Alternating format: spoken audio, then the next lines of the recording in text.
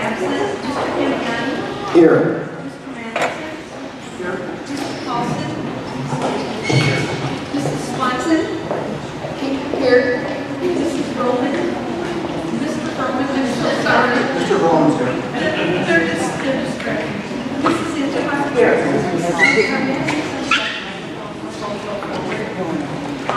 For new board members at the table, if someone else's red light is on, your microphone will not operate.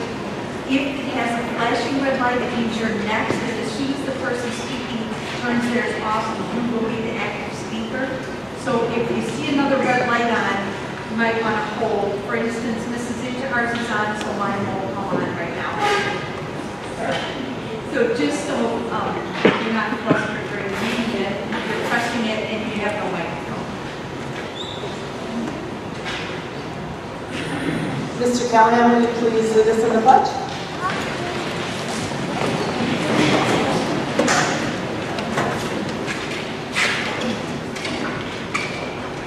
I pledge allegiance to the flag of the United States of America and to the republic for which it stands, one nation, under God, indivisible, with liberty and justice for all.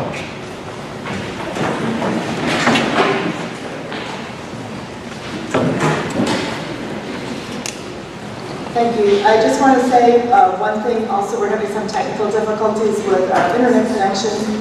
So you might not be seeing on the screen all the agenda items as they're coming up. So I apologize for that. Our technical staff is working on it, but we may not be able to have the display as we would like. Thank you.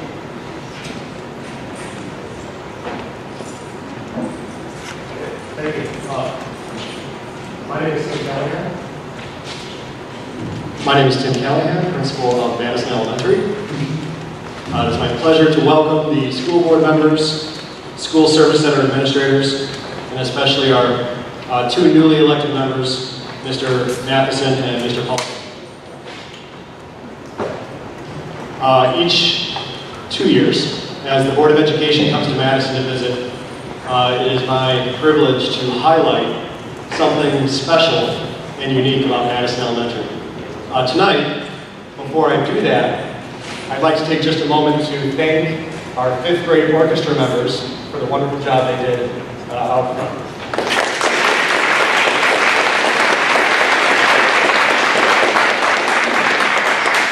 They really are quite excellent, considering this is their first year of orchestra. They've probably had 24 to 25 lessons. So thank you. Ladies and gentlemen, thank you very much for being here tonight. A few years ago, when the Board of Education was here, we highlighted our diverse and unique student population.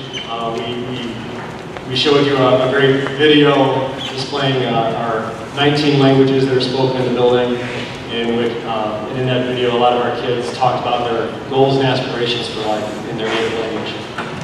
Tonight, we're going to talk about the other thing that for the last 4 years of my time as a principal, I have found to be unique and special about Madison, and that is our kids' love for learning and for reading.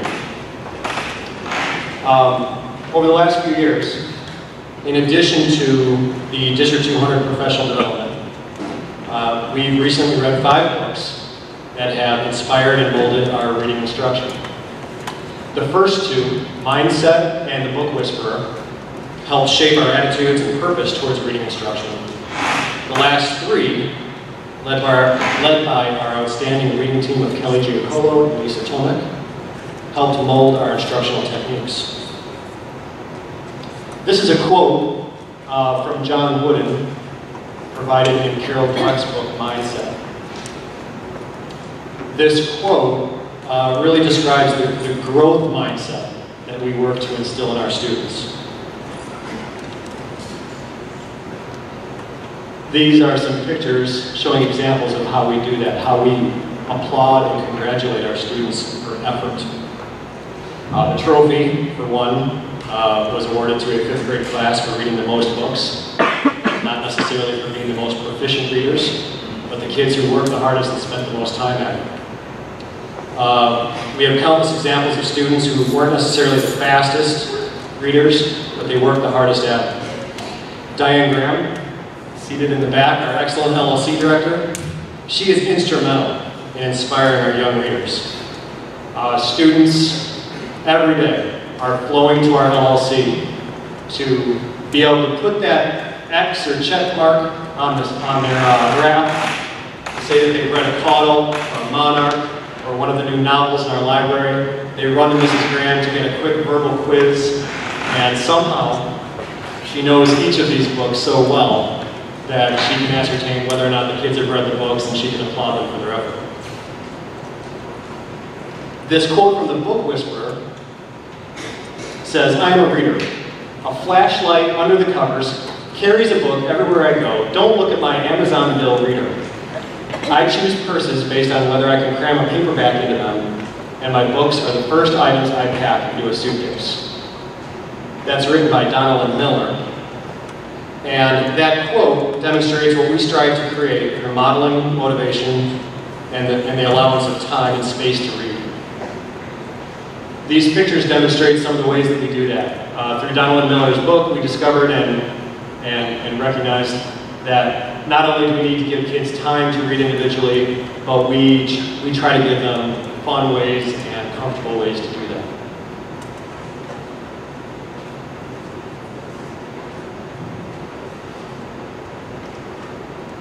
Daily 5 and Cafe, the next two books, led us to incorporate a structure that allows each student the time to individually conference with readers and see each child in a leveled guided reading group.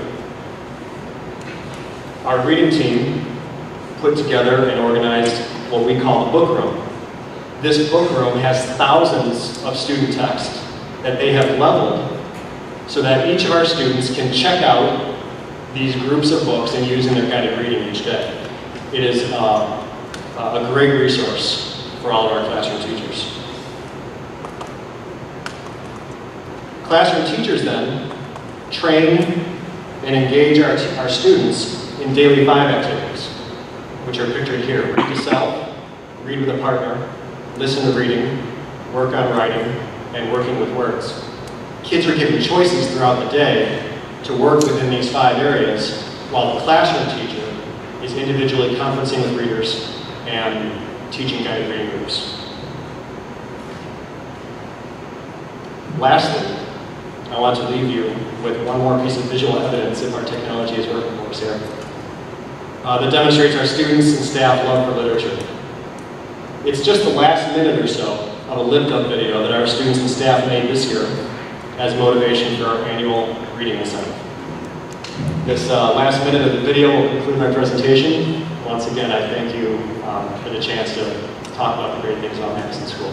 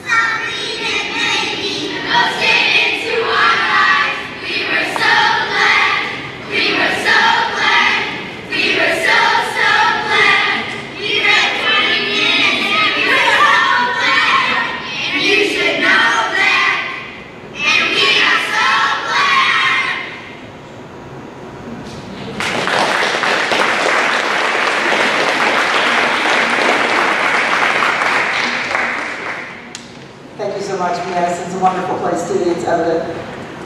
Thank you.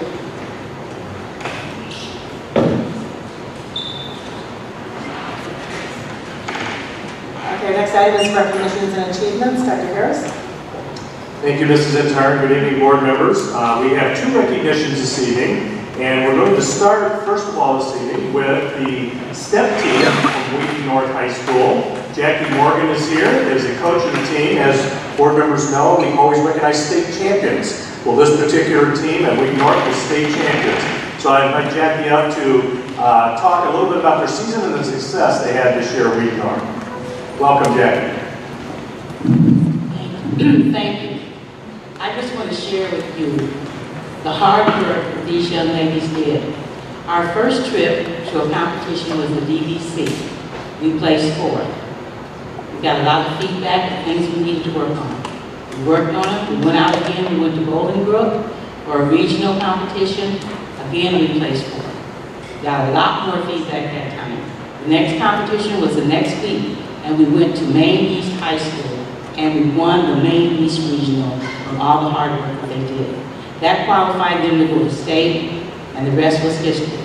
We went to state and we won. But what I'd like to share with you is, 5 years ago, the Illinois Realty Association had Wheaton North Step Team come in exhibition to show them what stepping was so they could add the category. So it's like it came full circle. So I am very proud of them, and I would like to introduce all of them to you. First, we have Jasmine Bryan. She's a junior.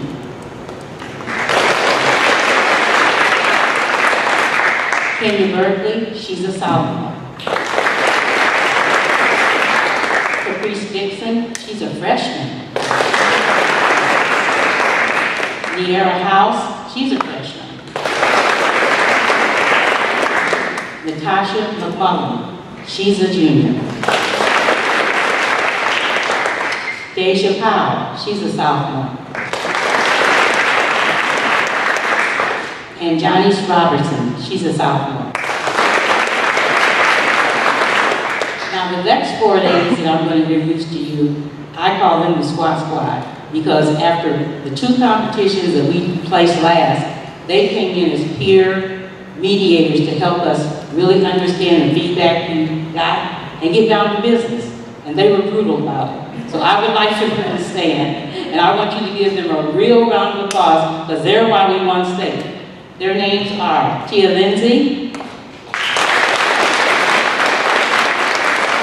and Tia is a junior. Aries Jordan, Aries is a junior. Kendra Berkeley, she's a sophomore. And Khadijah Berkeley, she's not here, she had to work. She's a sophomore.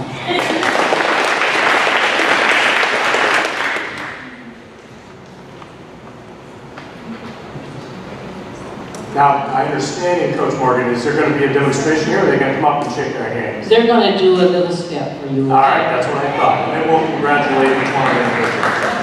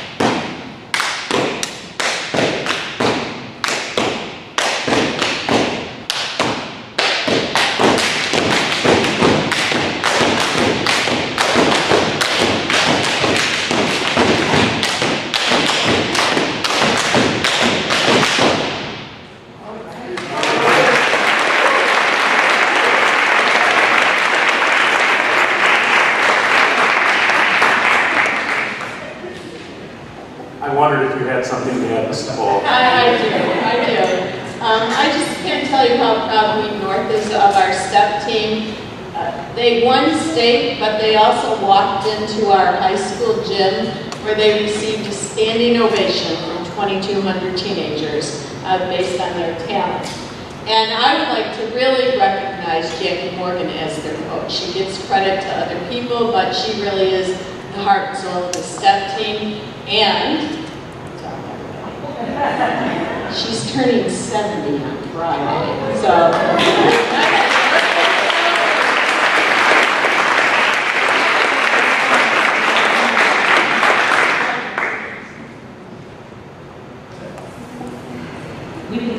Yeah, absolutely. All right.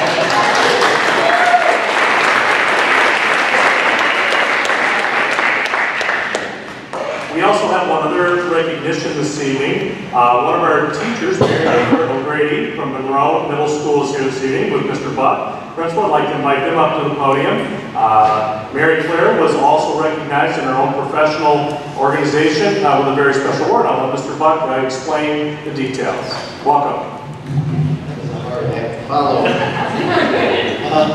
Thank you for having us. I'm happy to recognize Mary Claire O'Grady, our LLC Director at Monroe Middle School, for being appointed by the Lincoln Library Press to a select group of librarians to help shape the content and design of the FACT site, which is an online research portal marketed to schools and public libraries.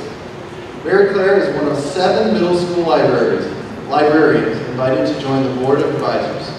Monroe consistently ranks as a FactSite top user. Recently, Monroe ranked #1 among all FactSite users.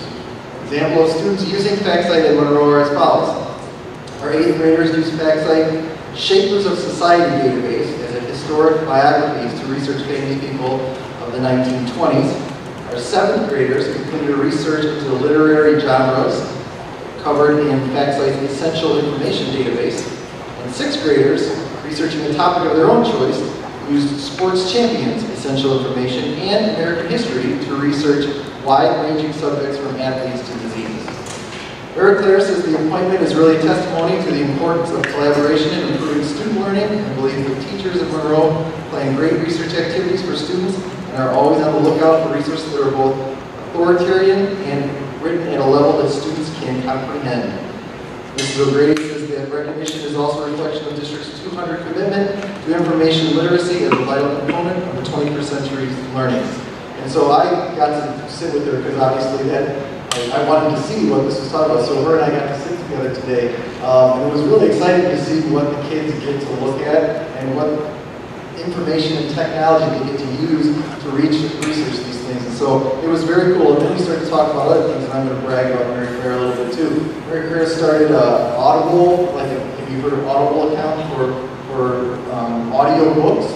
We now have some audio books that students can download, and also we have like a Kindle, I guess, and I know it's a different, but some downloadable digital copies of books that we're starting to do too. And so we're very excited about all that, and we're very excited for her recognition for today. So thank you very much.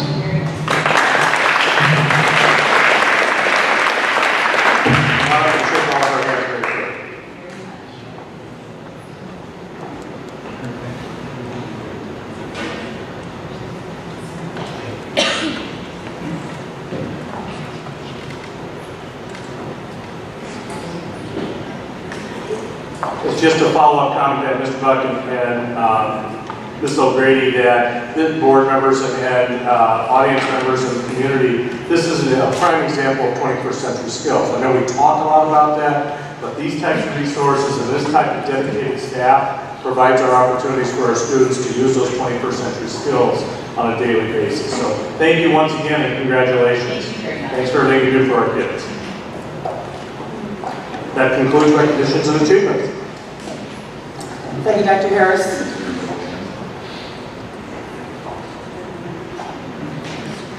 No, mine didn't. Let me rejoin the meeting. Okay. Public comment stop.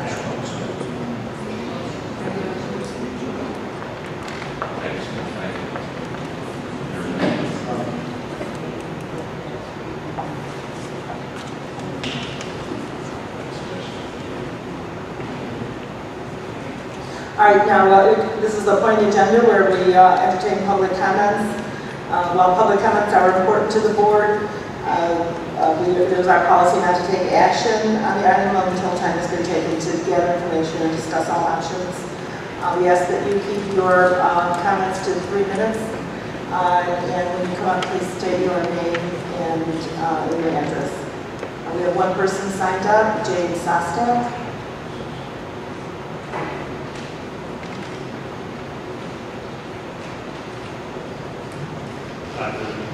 Harris, Madam President, members of the Board of Education, thank you for allowing me to speak here this evening. My name is Jim Sostak. I'm the Senior Regional Vice President for GCA Services Group. I'm also a lifelong resident of DuPage County. I'm sorry. Better? We are the current provider for custodial services to the district. We've enjoyed a 9-year relationship here with District 200. We were the low bidder on the previous 2 bids, the low qualified bidder.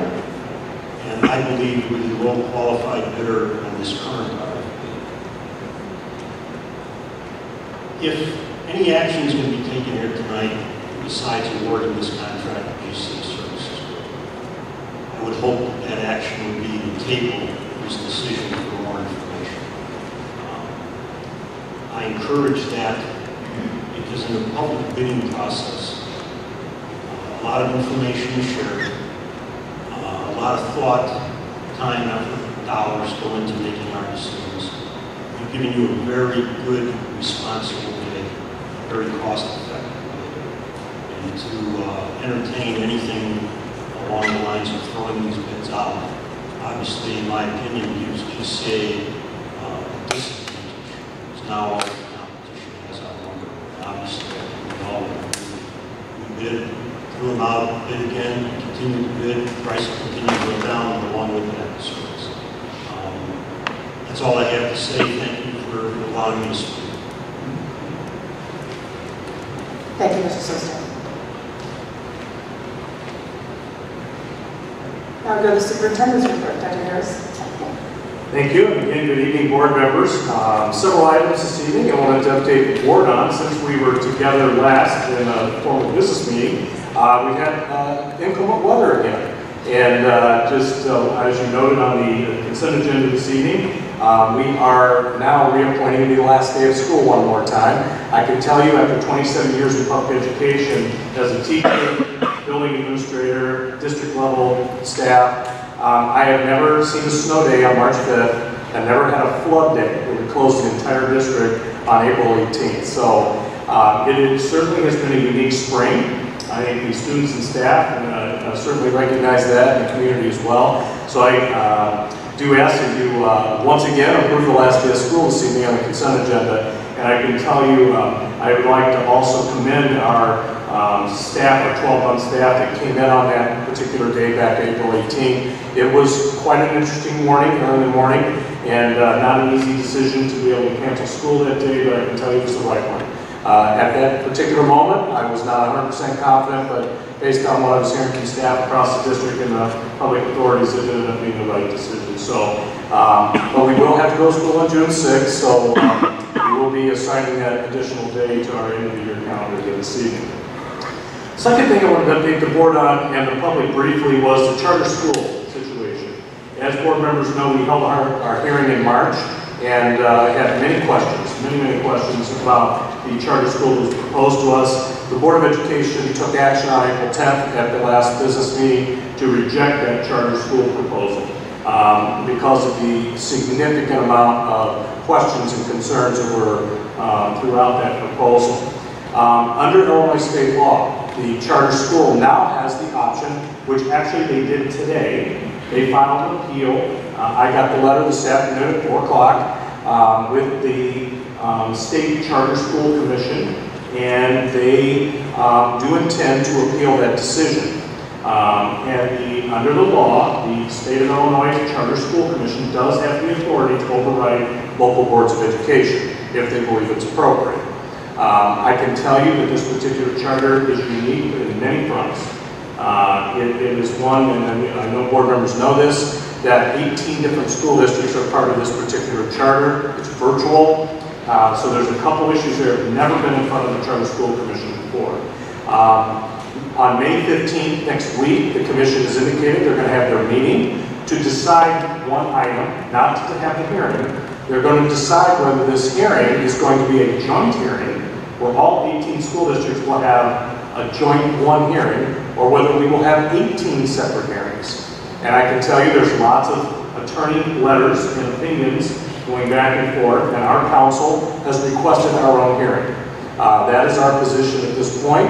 We would like to be able to state our position in front of the State Charter School Commission. That remains to be seen what's going to happen. We have stated our objection, that if they choose to go a different direction, then we object to that on a legal standpoint, that we are not getting our option there. So, wanted to make sure the board was fully aware of the current situation regarding the charter school.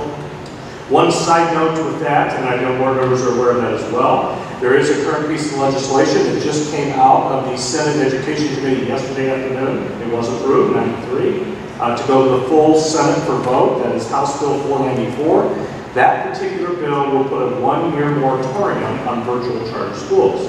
The other issue that I believe is significant in this case, because the current legislation does not even mention virtual. It has no rules, no guidelines, no process and procedure for virtual charters.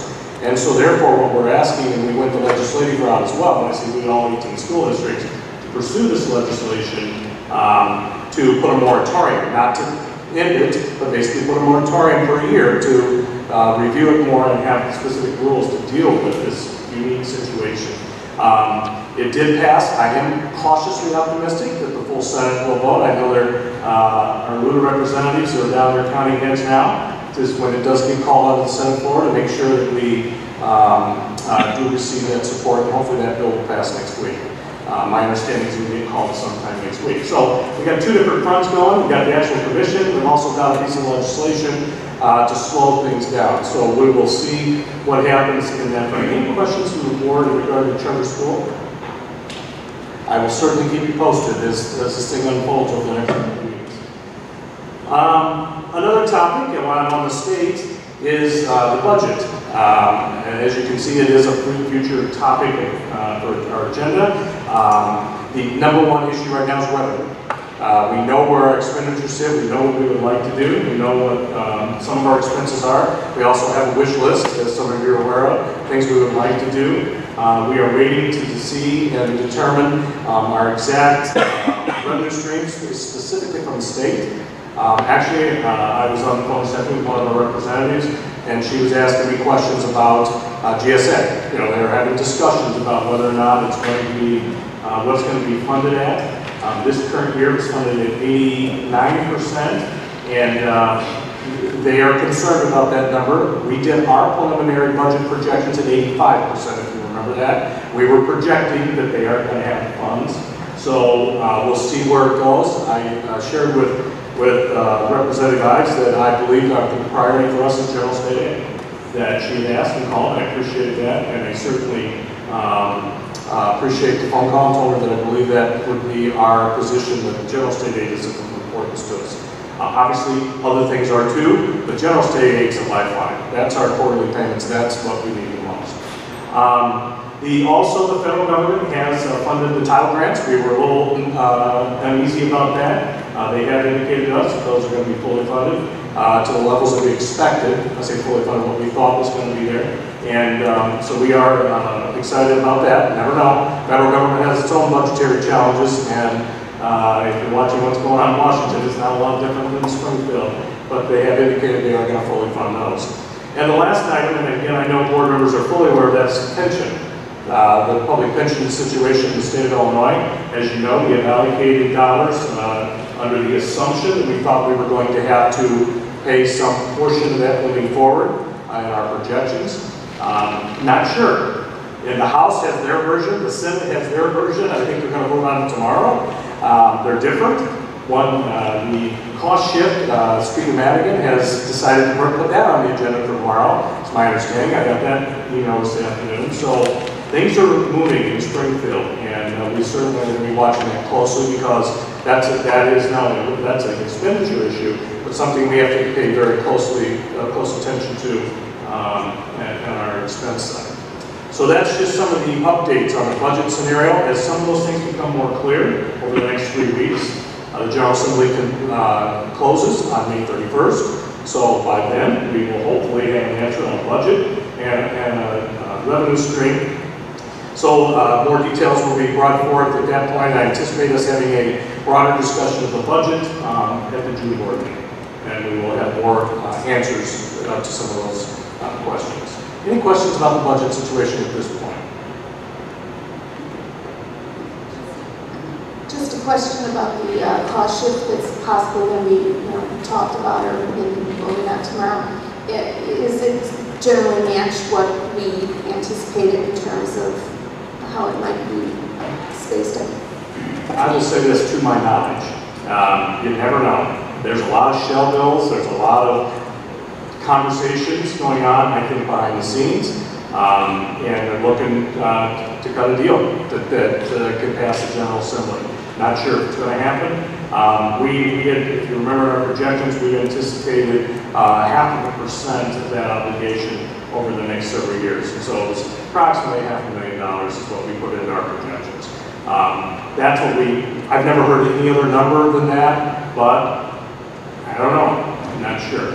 And that's even if it is, that cost shift issue is very contentious, not only in the suburban area, but also downstate. Quite frankly, a lot of districts will struggle significantly if that shift is made, and I know the General Assembly is aware of it. Any other questions? Yes, I want. What is the current perception of if it is passed and it gets passed down, the likelihood that it will be incurred in the next year by the local community? What the conversation has been around, if they were going to do 0.5% over the next, 8 years, 12 years? I don't remember this part. I forget the exact. But basically, our total obligation per year is $7 million. Next 14 years, just did a quick math. 14 years, thank you. I have that right off the top of my head. $7 million a year is what our obligation is if they were shifted back to us. What's being discussed, they know districts can't handle that. There isn't a district out there that can handle all that burden in 1 year. And it would be every year forever. What they're talking about is breaking it into 0.5% per year and accumulated out over time. So for us, it would be $500,000 per year added every year for the next 14 years until we were fully funded. Yeah, I think the question I'm asking though is that would litigation potentially prevent immediate impact of that? That's my understanding. I'm just wondering if you heard anything different. Not to my knowledge. They set the rules. That's part of the issue here. The General Assembly sets the rules. They hold all the cards. They hold all the cards for the funding. They hold all the cards for the pension itself. That's part of the issue. And that's what really the debate issue is. They set the rules for the pension system, and then if they push the cost back on us with no voice in how it's set up, taxation without representation there at its best, go back 225 years. It is a concern. But I think what Mr. Matt said is that there's been suggestions that unions can challenge the House version of the pension bill. And there are at least 8 retired teachers who may challenge the Senate version. And if those are challenged, and the court should impose an injunction against the implementation of that may impact the cost shift as well. But nobody can predict the future of litigation. Until they actually act on something, and I think it remains to be seen. But there's constitutionality issues. If a judge would put a stay on it, then everything as is until it runs through the constitution process. So I think we just watch the media. I'll forward any information I receive via email. I do know all the professional organizations are involved. Mr. Farley, would you like to add something?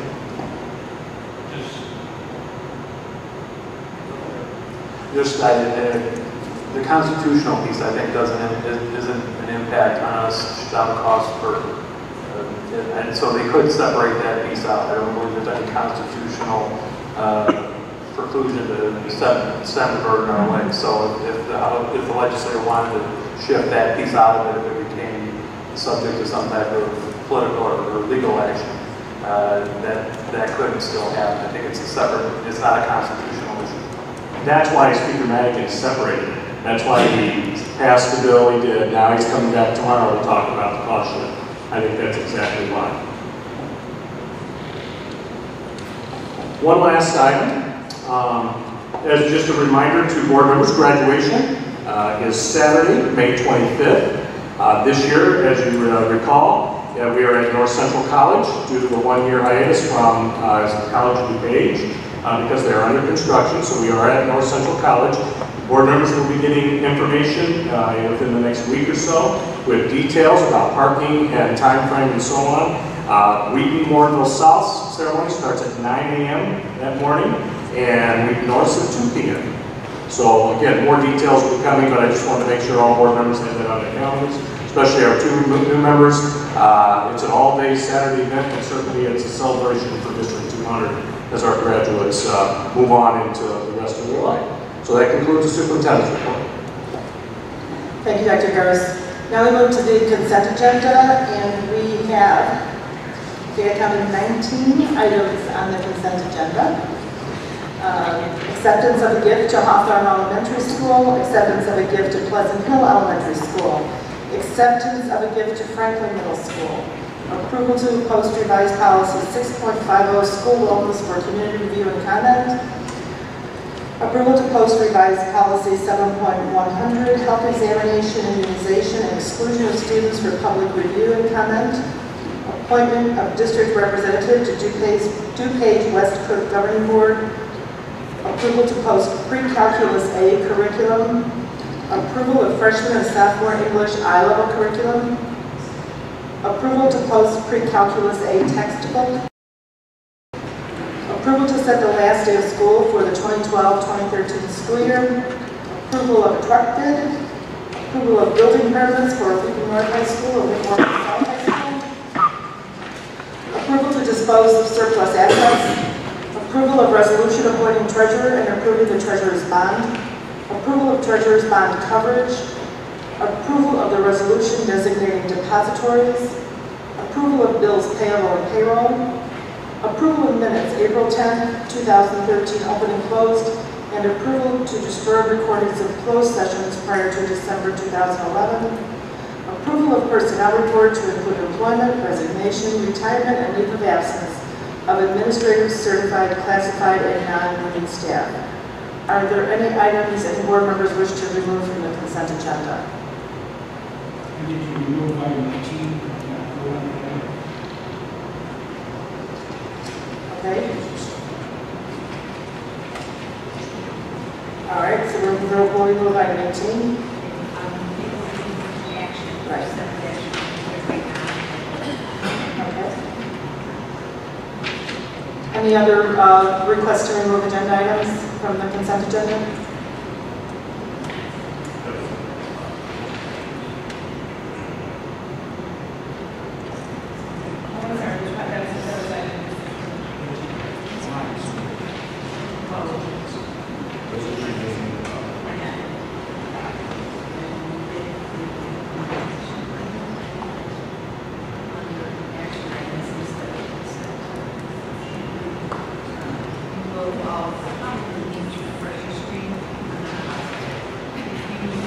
Just click on join meeting, it should take care of it for you.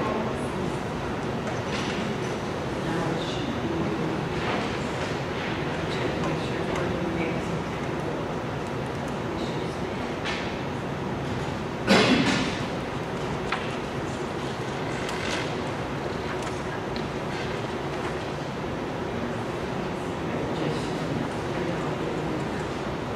Are you ready?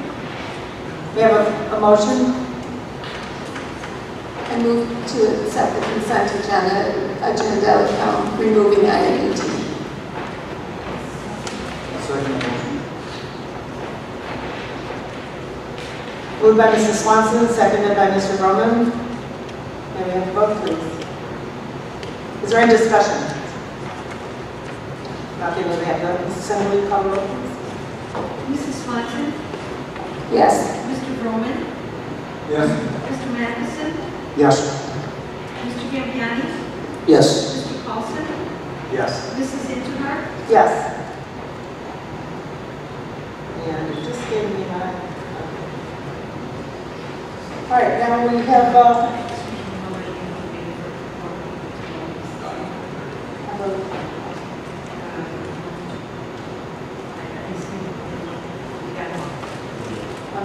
all right. Lots of little glitches tonight. We have a number of action items. The first action item is the approval of an intergovernmental agreement with the Weekend Park District for installation of synthetic fields at Monroe Middle School. Do I hear a motion?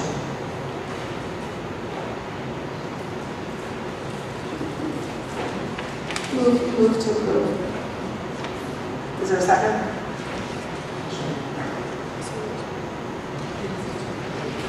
Okay, so discussion.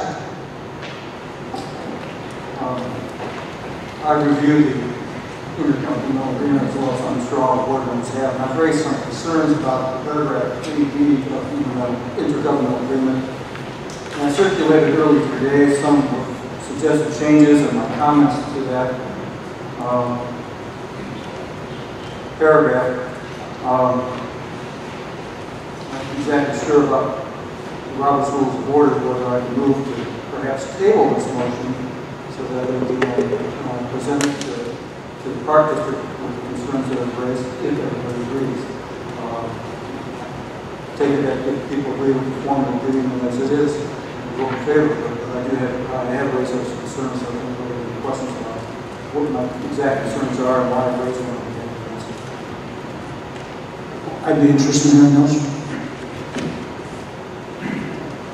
As I mentioned in my email I sent to all of you earlier today, I felt that this paragraph would address the review of plans was somewhat one-sided in favor of the Park District, which gave us little, if any, opportunity to provide meaningful comments or concerns to the plans and specifications that were received from the Park District's engineers on this project, and also shifted to us the obligation to terminate the contract if for some reason the Park District did not agree with our concerns and refused to adopt modifications to the plans and specifications. I thought a more reasonable approach would be to require the parties to engage in a period of 7 days discussion to see if any concerns that were raised could be resolved reasonably. And if they can't, then the Park District then should have the obligation to terminate. Secondly, I thought the imposition of half the cost of the design plans imposed upon us if we decided to terminate the contract was somewhat excessive. I thought we should put a cap on that amount. $10,000, I was advised that perhaps the cost of these plans and specifications could amount to as much as $50,000. Including an obligation upon us of $25,000 if we thought we needed to terminate the agreement. I thought that was a little bit in any event, I think that this paragraph can be, the language of this paragraph can be resolved and addressed the concerns I've raised and allow this project to proceed or as we want it to proceed. I think it can be more balanced than what I could surmise from my review of specific paragraph. I'm just wondering how staff would advise at this point, Kevin Nelson. If the majority of the board is, in agreement with Mr. Broman's, observations, and actually as I read through it, Mr. Farley read through it, we understand the concerns. Certainly it's something that we actually had a discussion with him about. You definitely went into more detail here, which is, it's acceptable to staff, there's no doubt about it. Yeah, we had today, Mr. Farley, and I had a communication with Mr. Bernard from the Weekend Park District and made him aware of the concerns. And his suggestion was that if the board is in agreement with the suggestions here, that we could work, that I would recommend the board table this issue or you could either do that, or you could approve it with these recommendations tonight. We could take it back to them and tell them we approved it with those. There's two different ways to go here. Either way, we can approve it with the changes, or you could table it and direct staff to go back and work with the Park District to modify the agreement and and we could bring it back at the next board meeting. There's not an urgency right now. They're not like on some timeline or deadline, so I do know. And the park district has not approved it yet, so it's on their agenda for next week, is my understanding. But we would certainly work with staff there. We've been working with them all along, so this is not, out of the norm, let's put it that way.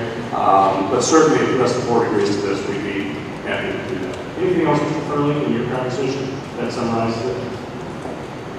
Well, I guess my feeling is that Mr. Broman raises some good points, but I don't want to confuse staff work with board work. And it seems to me that the board concept here is that we'd like to have a cap on our exposure, and we'd like to have more input to it. So personally, I would be more comfortable tabling it and allowing staff to go and work with the park district, and not necessarily to a certain specification that we have tonight, but to find what's agreeable to both parties so that you can bring it back next time with some assurance that it would be acceptable to both. That would give us some latitude, because it's not assuming if you were to approve it with this recommendation, they may have an issue. So then we're going to be playing back and forth. It may be best just to give us, direction, with the concerns here. If the board generally is in agreement here with the topics and the issues, we'll go back and work with them to bring back the revised document. Yeah. I agree entirely with Rosemary. Old habits are hard to break, and I have to remember that I worked hard in practice of law, and I suspended my license. So my language should not be tendered to the park district. It's something from council, and that we should allow the staff to work out this language. It's just, these were the concerns I had, and this is the best way I knew how to project them. Take it as such, Mr. Rowe. I personally look forward to working with the park district in the future. I think we're a very great organization, and I would suggest tabling this at this time. Okay, so this is a new thing for me. Okay, so what do we need? So we need to. Why don't you rescind your motion? In that case, I withdraw my motion to approve.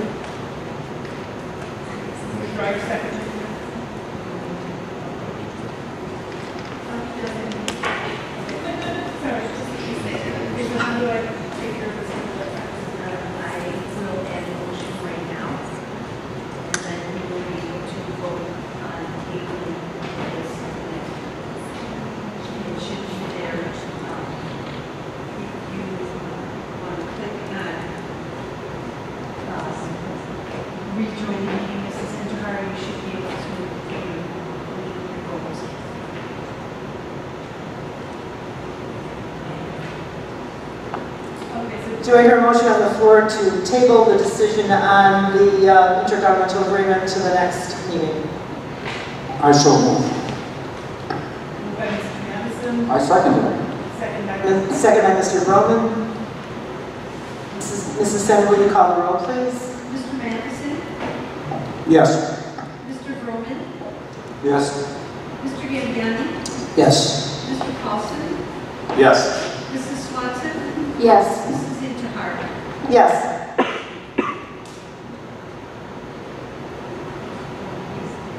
Did you get your voting screen on?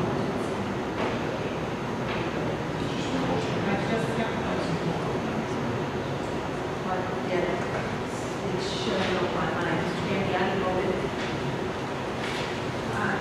Mr. Paulson voted. Mrs. Swanson.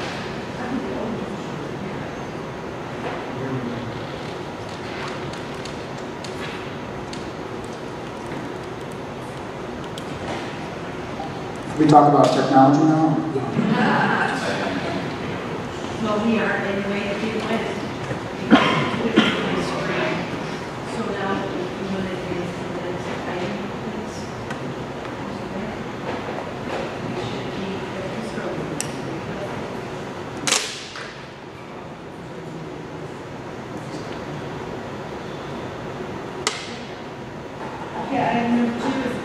Item number 2 is approval of custodial cleaning services bid. Dr. Harris? Yes, I'm going to have Mr. Farley update the board on this custodial cleaning services bid and provide some details on information that we received today. So, Mr. Farley. Thank you, Dr. Harris. As the board is aware, this is probably the last major bid that we had this year. We did legal services, we did our transportation services, both which had a change of service contractor. We also bid out custodial services and opened those bids on April 24th. As you, I'm sure you looked through the report, there was 6 vendors that bid and 1 vendor was considerably lower than the rest. We did scope reviews, as we normally do with bidders, of about the lowest 3 bids, price-wise. It became clear that the low bidder had misinterpreted the intent of the bid and the number of hours the district required for cleaning staff and reduced the amount of that bid. And that is why their bid price was considerably lower. They also put in a number for supplies that was quite low compared to the rest of the district and probably unattainable to service the needs of the district. Based on that information and that scope review, the district administration was recommending that we go forward with GCA, who was the second low bidder, who met all the qualifications and specifications of the bid, as did Aramark, who was doing the other scope review. So the other 5 bidders had met the requirements, but GCA was the lowest qualified bidder at that point. ADM, who is the low bidder, feels the bid specification had a clarity issue that they didn't interpret.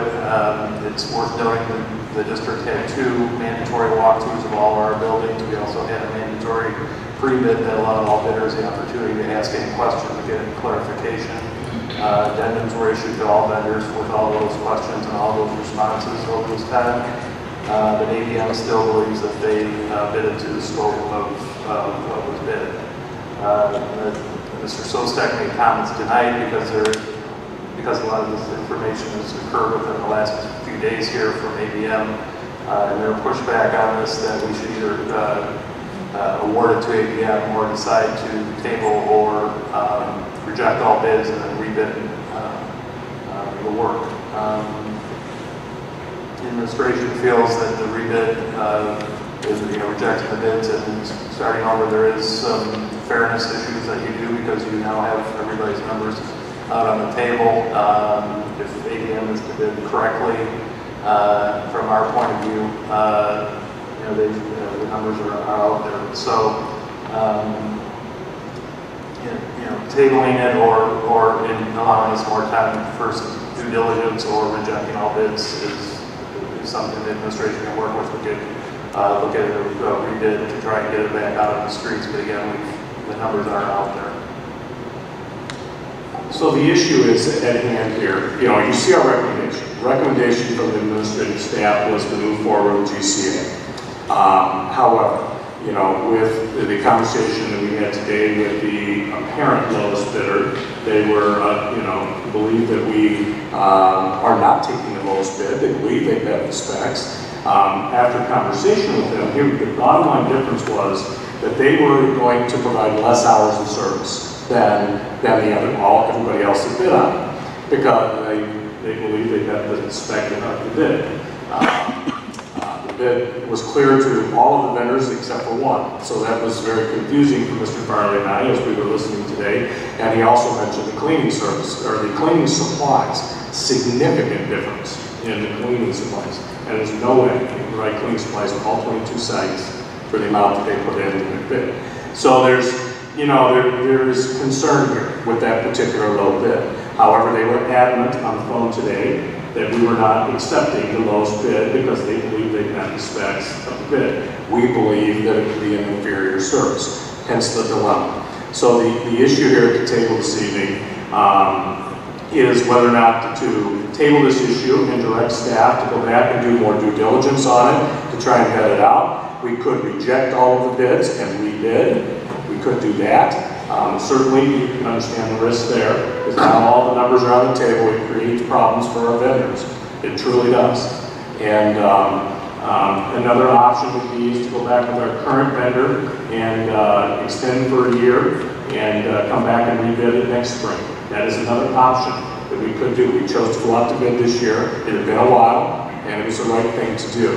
However, that is an option that we could, that you could reject the bids and we could go back and extend for 1 more year. It's allowable under the law to do that. Not sure that we haven't had time to have that conversation. It is something that we could pursue. So there really, and I would be curious where the wishes of the board. I wish I had a clear recommendation at this point. There's exposure all the way around here. There's some issues in the bid process. I believe our staff did a great job at their due diligence there. However, when you do go out, there is interpretation issues, and that's why I just want to make the board aware that the perceived lowest bidder here believes they're not getting the bid on this contract, even though we believe they do not meet the specs of the bid process. Questions from board members? So when you say exposure, are you talking legal exposure? When you say exposure, are you talking legal exposure? Yes, legal exposure. For the bid process, not accepting the lowest bid. And under Illinois law, that is our obligation. However, we always have latitude if we believe there's an inferior service, or if they don't meet the specs of the process, which we believe is the case here. We believe we're going to have an inferior product if we go with that particular bid in essence. Could you expand a bit on the supply cost component that you closely analyzed that gave an impression that it was misbid? I'll let Mr. Farley speak to the details on that. Sure. When we did our scope review, ABM, one of the members of the ABM team noted that he made a decimal error instead of 0.01 on his use of calculation of determining supply cost per square foot. He used 0.001. His total supply pricing for the entire district, less the 2 high schools in Hubble, was $19,000 for the year. We're talking everything from paper products to cleaning products. The other vendors had numbers that were in hundreds of thousands. ABM said they will stand by that number, and you have to be concerned about what level of service, even if they honor that number and can absorb that cost. That's a concern of mine. As an example, everybody knows the ad building, they had $188 for cleaning supplies for the entire building for the year. That includes toilet paper, paper towels, all the cleaning solutions, everything.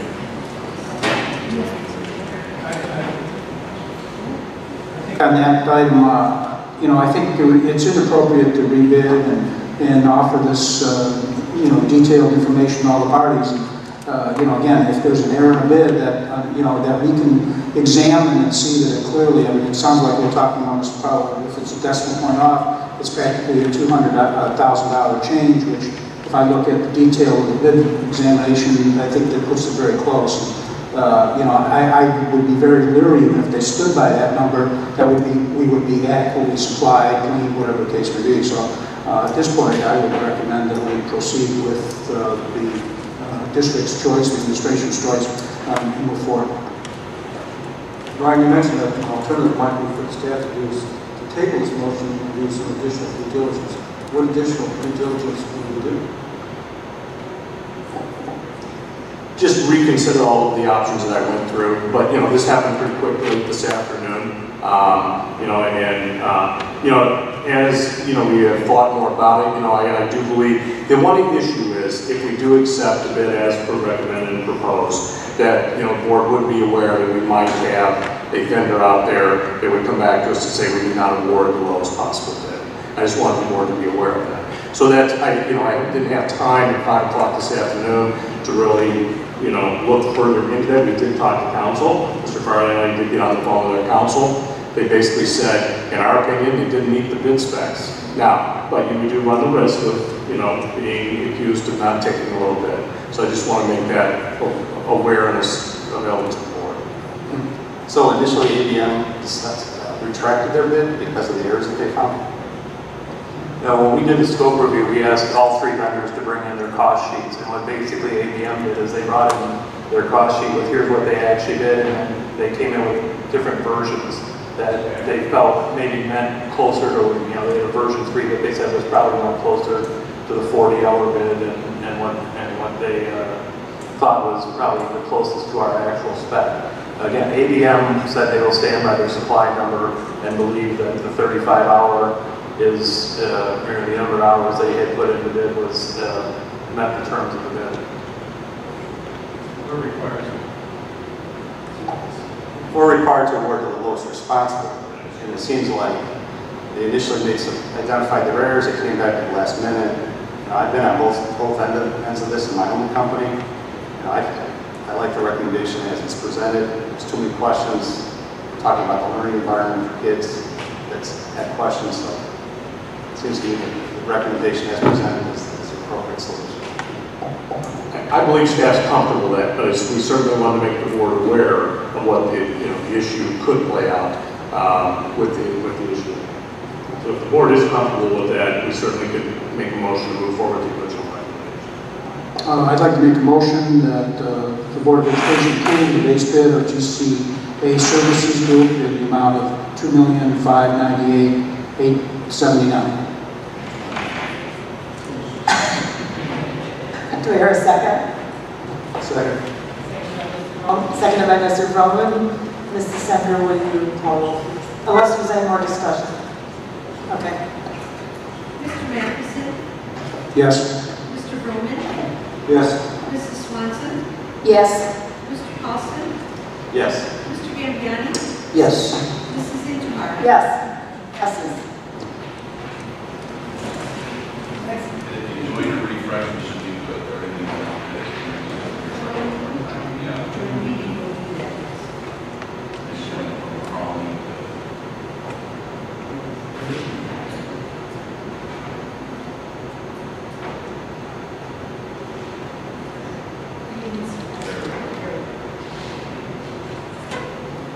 Okay, the next item on the agenda is the approval of a lease agreement for high school desktop computers. Move to approve. Moved by Mrs. Swanson, second.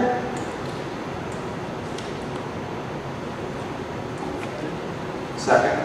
Second by Mrs. Discussion? I'd like to see more now or in the future. I think that we need more computers. This is a start, but I don't think it's enough. So I'll just make that statement this time. I would agree with that. The budget always dictates that. In this particular lease agreement, as you know, in the report, it is a refresh of all the current machines, adding some additional machines at the high schools because the cost is going down, so we're able to add additional machines. So as a result of this, student access into the high schools will increase partially. Yes, at each building. I believe it was 70 machines in each building, if I'm not mistaken. Is that correct? Approximately we moved to 65. It's closer to 100, 110 in each building over the last refresh. Some are laptops, some are desktop. Total access is closer to 100. And also the staff at both high schools were directly involved in this decision making, so they were being selected on the type of machine that was being replaced based on the needs of the programming of kids than it was 4 years ago.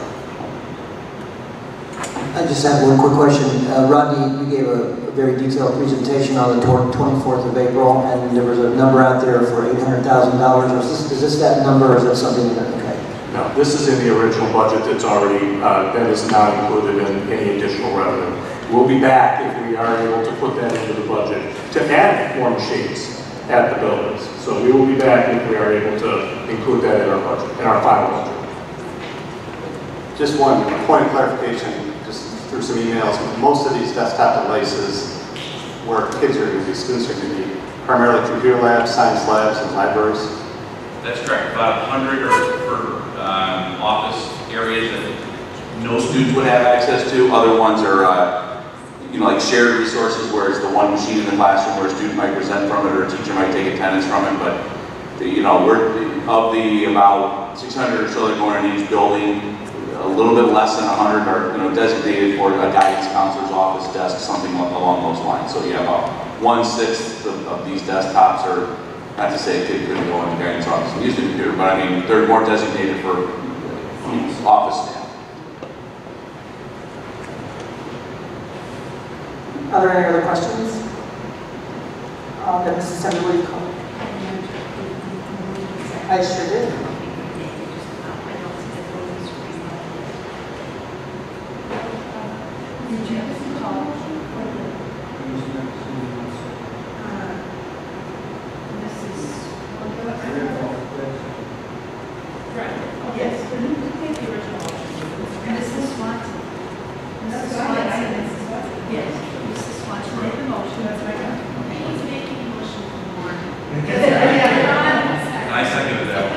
Taking a comment to expand the desire. No, I just was going to do that. Oh, okay, that's okay. Because I wasn't sure if discussion was done, so, okay, Yes. here we go. Mrs. Swanson? Yes. Mr. Paulson? Yes. Mr. Roman? Yes. Mr. Gambiani? Yes. Mr. Matheson? Yes. Mrs. Interhart? Yes, motion carried. The next item is to approve a lease agreement for laptop computers. May I have a motion, please? I just did it. Okay, I'm sorry. Approval to purchase desktop monitors for high school computers. Do I hear a motion? I move that we approve the purchase of desktop monitors for the high school computers. I second. Moved by Mr. Paulson, seconded by Mr. Gambiani. Discussion. So these monitors and soundboards generally pair up with the desktop computers that just lease? Yeah, this is the same thing we did with the elementary and the middle school lease also. We still have a number at both high schools for when these do go down, but again, there's a substantial savings to continue to use the ones that are currently there for just a reuse. I've actually pulled the numbers. We've only actually replaced 17 at the middle school, and I think it was 23 of those that we've in the last 2 years. So they, surprisingly so, don't buy LCD monitors. They last a long time, I guess. So we're just going to reuse them. It also makes the swipe out a little easier. We just remove the CPU and nothing else. These items will be in place for next school year, and that's why we're spending out of next year's budget at this point, the tentative budget, I should say. That is correct. And these are already there. We're just keeping them. We're actually buying them. They didn't part of the lease. We're actually buying them the owner after we approve this purchase. If there are other questions, I'll call for the vote. Mr. Paulson? Yes. Mr. Gambiani? Yes. Mr. Roman? Yes. Mr. Matheson? Yes. Mrs. Swanson? Yes. Mrs. Interhart? Yes. Next item is approval of a lease agreement for laptop computers. Do I hear a motion? I move that we approve the lease agreement for laptop computer. Second.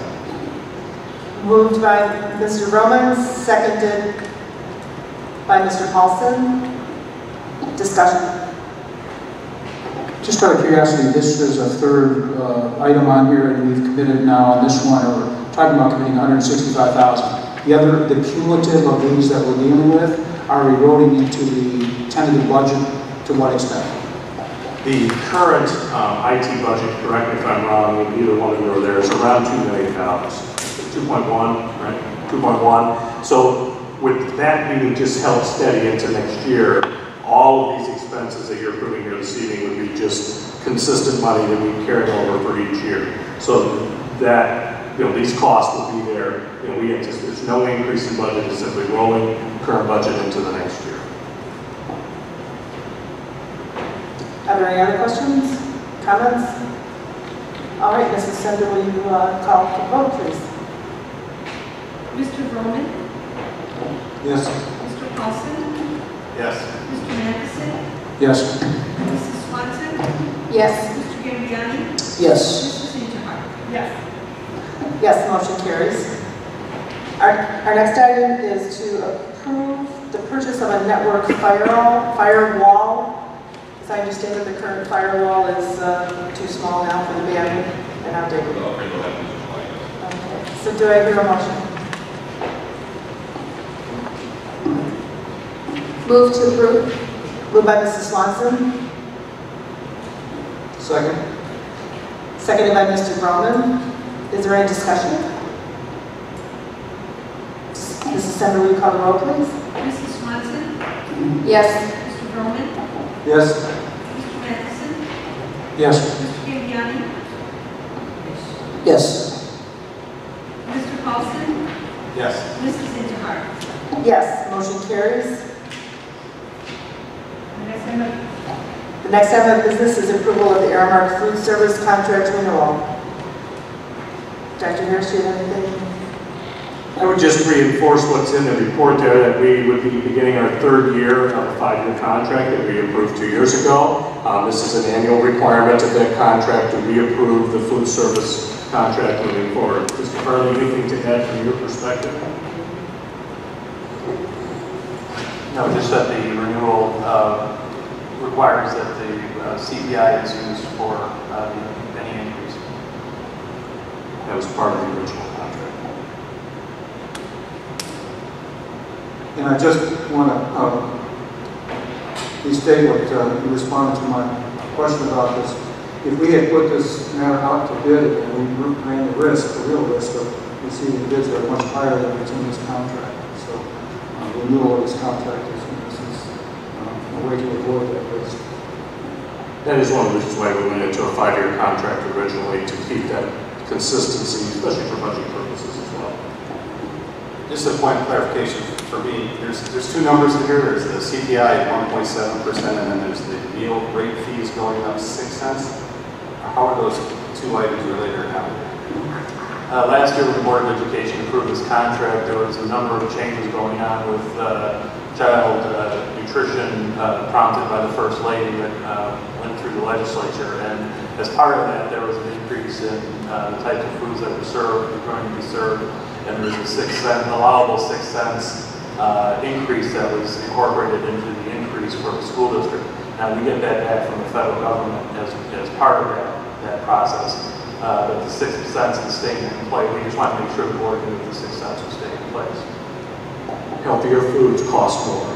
Is the food getting any better? Depends on who you ask.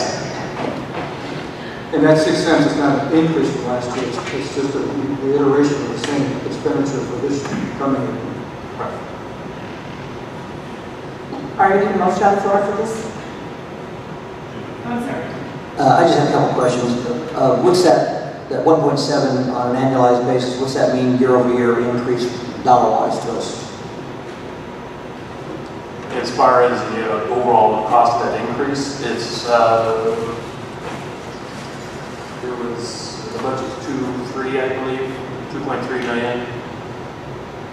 So it's 1.7% of that. So it's $23,000. A little more than that. And the other question, as it relates to the number of students using the service and the number of meals being dispersed throughout the schools, is that number going down or going up or staying level? It's actually going down, and it's actually going down nationwide as the new meal requirements went into place. In talking with Aramark about, because our numbers are going down, we are seeing they're seeing that nationwide. In fact, there's I think YouTube videos out of Kansas for kids requesting that they want more food at their lunchtime because the amount of food going that's offered and what's going on their plate, the kids aren't liking it. So we are seeing a decrease going down. In participation, because of serving sizes. I believe the federal government is reevaluating that somewhat, correct? Am I correct, Melissa? So they are looking at that. Question on this. This is a food service. We incur a cost only here. Is there a revenue source that offsets this in some way? Obviously, there's three main sources of revenue that we receive, about four actually. Obviously, the sales to students for their paid students. We also have received about $1.2 million in budgeted right now in National School Lunch Program that we receive back from the federal government. We also receive money from the state National Breakfast Program. It's about $200,000 or $300,000, I believe. And then we receive state money, which is around $35,000. I just looked at the numbers the other day. I think today we've collected almost $900,000 in sales. We've got about another $800,000 in federal money that we've received to date, and we've got $35,000 from the state. So we are out of pocket on this $500,000 or something? Well, we're still in progress. I mean, we have not over the national money tracks somewhat, but generally the program runs as a break even. We do try and balance that out. We don't try and run it as a money maker, and we don't try and run it to lose money, obviously. So we do try and balance it out as best we can. But generally, it runs as a break even. That's the target every year, is to make sure we're cost neutral, providing service to the kid and the vendor and all of our needs as well, internally. Is this lunch or lunch and breakfast? Lunch and breakfast. Well, you have a motion placed on the floor, so. Would someone like to make a motion? I move we approve the Aramark renewal. Moved by Mr. Roman, second. Second. Second by Mrs. Roman. Mrs. Sender, will you call the roll, please? Sorry. Mr. Roman? Yes. Mr. Paulson? Yes. Mr. Gambiani? No. Mrs. Swanson? Yes. Mr. Matheson? Yes. Mrs. Interhart? Yes. Motion carries.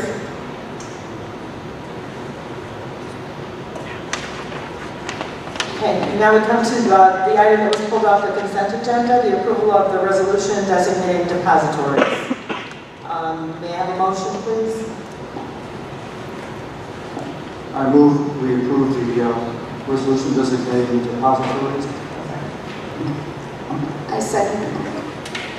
Moved by Mr. Roman, seconded by Mrs. Swanson. Is there any discussion? Then we'll call for the vote. Mr. Roman? Yes. Mrs. Swanson? Yes. Mr. Paulson? Yes. Mr. Matheson? Abstain. Mr. Gambiani? Yes. Mrs. Interhart? Yes, motion carries.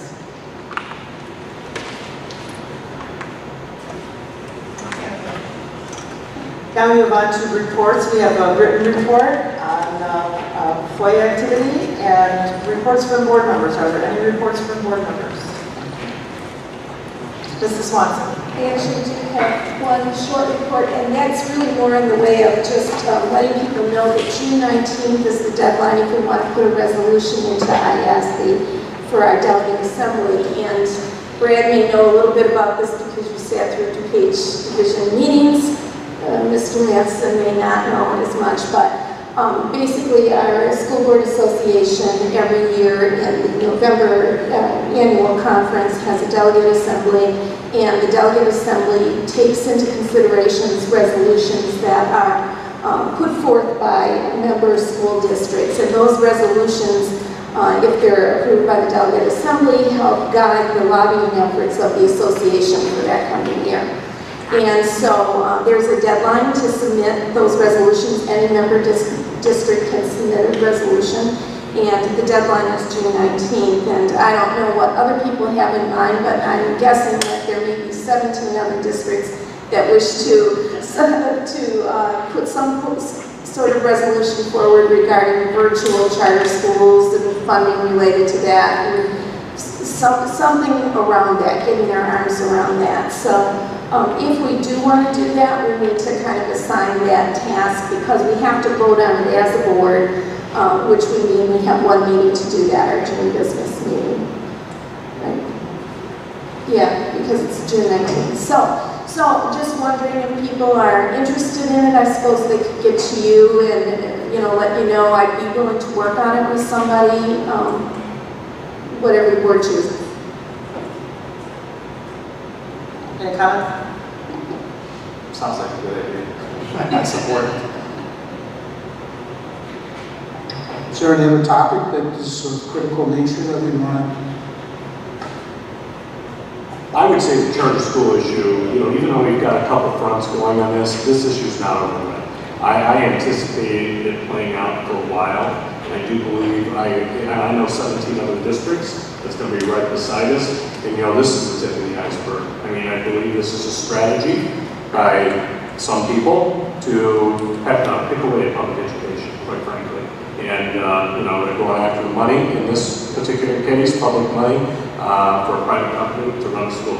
That's essentially what's going on here. And so therefore, I do think we need to pay some attention to that, to see if there's any interest in one of those other, or several of those other districts to pursue something in the charter school arena. Couldn't sit here tonight and tell you what it would be, but I think we need to keep that in front of us pretty significantly. That would be I certainly could work with the board on that. But I think we would need to talk with some of the other districts to see where their interest lies along with us. I would have a question about whether we want to say anything about the pension funding in any way, pass down the method of doing it, you know, particularly because the pension costs tend to be in the northern area of the state that this is a big problem in, whether we would want to address that. And then, in addition, the timing of cash disbursements from the state as far as flow of general state aid, etc. There has been lots of resolutions on funding issues. There's a list of them we could resurrect and certainly bring back. There is also several pension pieces, I know, and it's basically anybody outside of the Chicago Public Schools. So it's suburban and downstate. So it's everybody but District 299. So that's CPS's official district name. And, you know, everybody else is in that same boat. So I know we would have a significant group joining us on that. I do anticipate some action coming from that. We also, what happens is with those resolutions, and those are going to go into that. When other districts submit resolutions, we will bring those back here to this meeting in the fall, and we approve the ones that we want to approve, the ones we support, and we have a designee that goes and represents us in that meeting. So there's a lot out there that would move forward. We certainly can pursue one of those that have already been there. There's a lot of them already there. So that implies that they will reappear. I guess I'm only concerned that they will. Absolutely. We certainly could pursue it. Well, what I was going to say is, you know, we could take a look. I would suggest that people think about it, because I just sort of hit everybody off the top of your heads. Think about it, get those ideas to Mrs. Nintahar, and then you can designate somebody to put together one or more resolutions to bring to the board on June 19th. And it's good to work with districts, but on the other hand, we don't have to do that. We can do it on our own. We're pretty good about getting a lot of our resolutions passed. Was there, well, how many resolutions did we present last year? Was there just, weren't there 3? I think there were, well, the year before last, I think there were 3 that we presented, but then I think last year we voted with some districts who took a stand against the recommendation of the resolutions committee, and we were instrumental in helping win those battles, so to speak. So our voice, I think, is definitely heard, and I think, you know, if anybody, well, and also, Mr. Madison, there is, and I don't know when you will receive it, but you should receive a listing of position statements by the ISB, which then will give you an idea of what they're lobbying for right now. So then we can go from there and just see what do we need to add to that. And the thing that stands out is indeed the charter school issue, the whole charter school issue. So do we want to say that we'll definitely work on a charter school, and then if anybody else has any other ideas, get them to me, and then we'll go from there. I do believe the pension issue is also, we need to at least pay attention. I'm positive it's going to be there, but we'll see. But we can certainly jump up. I'm mostly concerned about the pension because it tends to be the northern part of the state that has the bigger problem economically, and accordingly, I don't want to rely on the southern part of the state to make that resolution. Thank you, Mrs. Swanson. Any other board reports?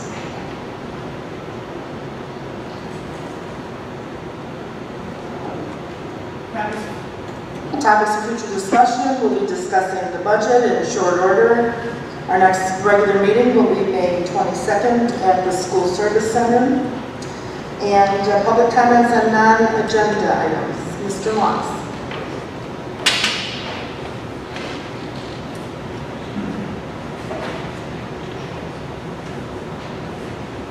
Good evening, Harold Moss. It's actually on agenda items. I'd like to thank Mr. Roman for doing his homework on looking into the agreement with the Wheaton Park District.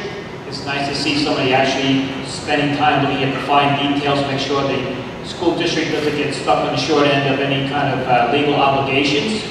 And also a good conversation regarding also the GCA contract for the cleaning supplies, and it was good discussion. I think you guys also made the right decision regarding going with the contract with GCA. Thank you. Thank you, Mr. Moss. We do have a need for closed session, and the items listed for possible action are personnel. There will be no action taken. Thank you. All right, so do I have a motion to adjourn the meeting? I'm sorry, to adjourn to closed session. So moved.